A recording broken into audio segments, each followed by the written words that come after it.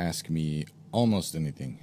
So I've been asking some fans and friends to send me their questions about music or music making or life as a musician. So I'm reaching into the question jar and answering almost any question that somebody might ask, as long as it's not too crazy, about making music and the creation process and anything else. But if you're new to this channel, this is where I'm going to be documenting my music creation process with weekly posts and content around writing music and improvising and being a jazz musician and all sorts of stuff like that. So definitely click that like button and subscribe to be kept in the loop. So coming up first, questions from two fans, Doreen and Alice. Doreen asked me, what is your creation process like? When do you decide that a piece is ready to be debuted? What do you love the most about performing, and what places inspire you the most? And then Alice added to that, what's your favorite song off of your first album? And she asked, what artists are inspiring you right now? So those are 5 great questions regarding my creation process and also when the tune is finished. My creation process is very improvisation based.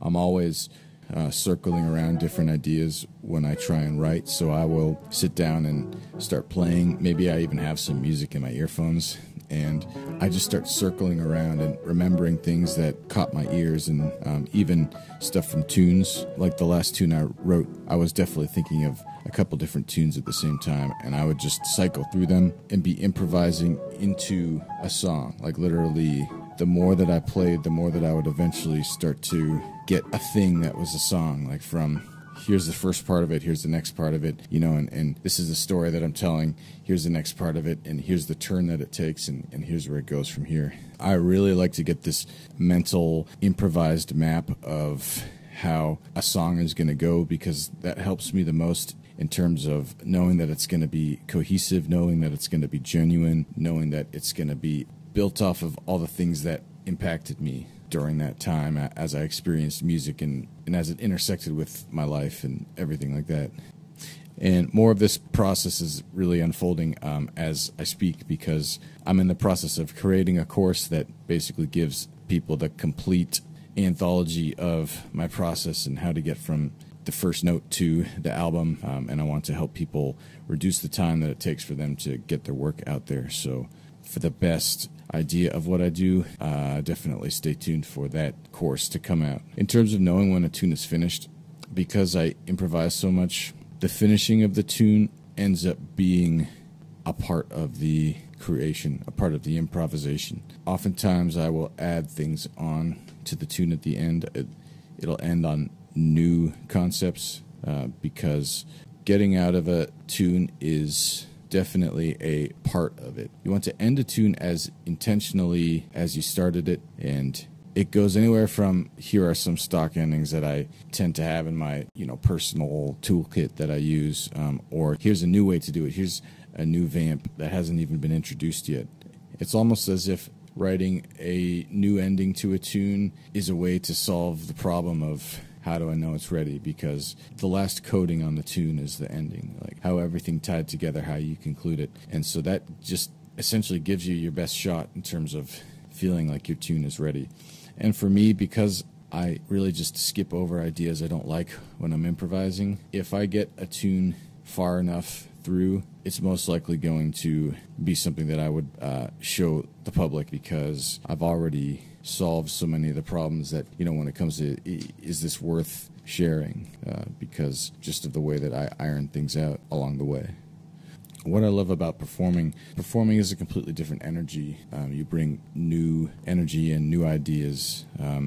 You play off of the energy of your band, who, it's like a whole different composer is like interpreting your music at the same time as you, and so it's like this synergistic effect of new ideas and really making the whole thing come alive. And your band members make it a little bit easier to kind of stretch out on a tune, because other people are supporting the performance of the tune. You get to access new ideas. You really just actually push towards it, because it's a new environment. You have to sort of like reimagine the song over again every time you perform it. And so naturally you're going to get new ideas coming out. And that's really exciting because you don't want it to be stale. Improvisation is a new thing every time. So, and I definitely enjoy the community of the listeners.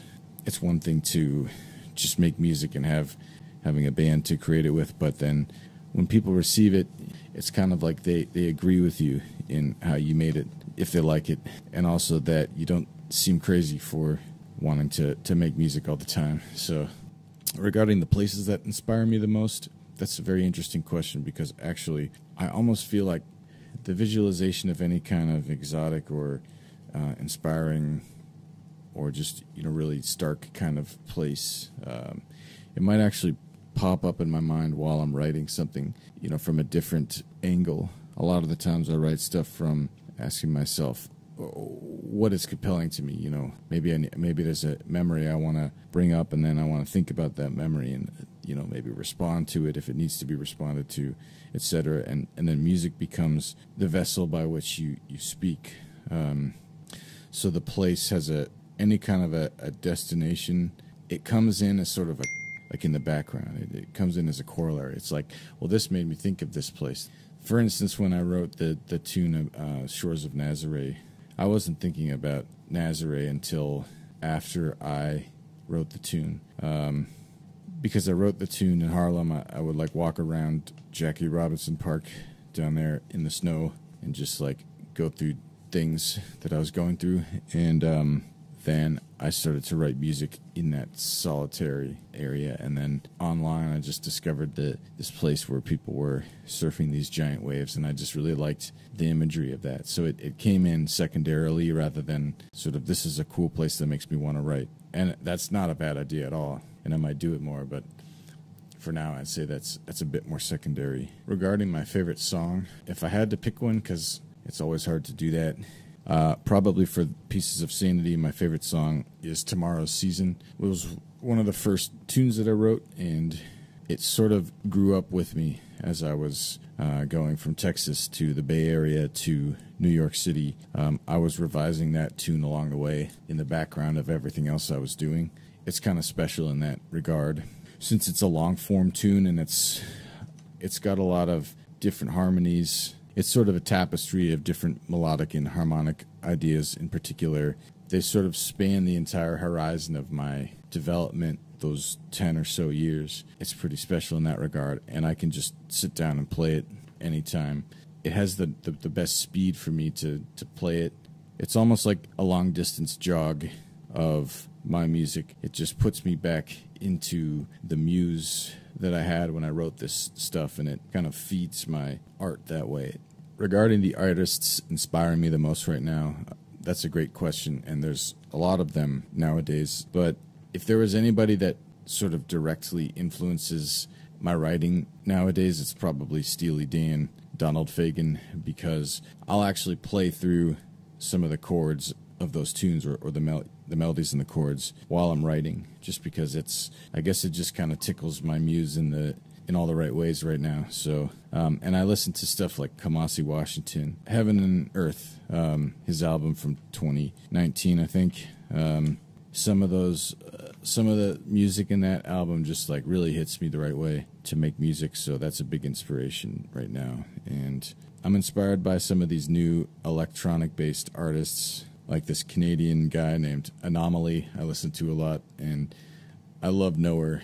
Pretty much everybody in the jazz community loves Nowhere, and I'm no exception. I also listen to some other very classic artists. I listened to Kenny Loggins for a little bit. I listened to Joni Mitchell. I even listened to Sabrina Carpenter. I think her new album is just a huge leap up in just everything, music and energy and coolness. So I actually like it, even though it's pop. And of course, all the usual suspects in classical music, Beethoven and Ravel, I listen to a lot. That won't go away probably, as I am often explaining. So yeah, that's just about it. I appreciate these questions, and there's more that I'm going to be answering. As part of my fundraiser, I'm inviting anybody who contributes to ask a question, and I will put those first in line in this series. So make sure to send me your questions if you get them, if they come up. If you just have something you want me to cover, I will definitely do that. Awesome. Thanks so much. Don't forget to subscribe, and see you later.